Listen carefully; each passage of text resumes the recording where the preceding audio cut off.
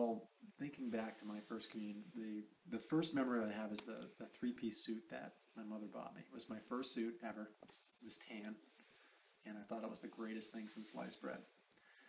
Um, I also remember, though, it was really important that you folded your hands all the way up to communion, and then when you got back to your seat, to say a prayer to Jesus, thanking him for everything that had happened between you and him at the altar, which I felt like was a really special thing. And that was, it was great. I mean, it was something that you always sit on the edges of as a kid, and then when you finally get to do it, I thought it was really special. And so that's my memory of my first communion.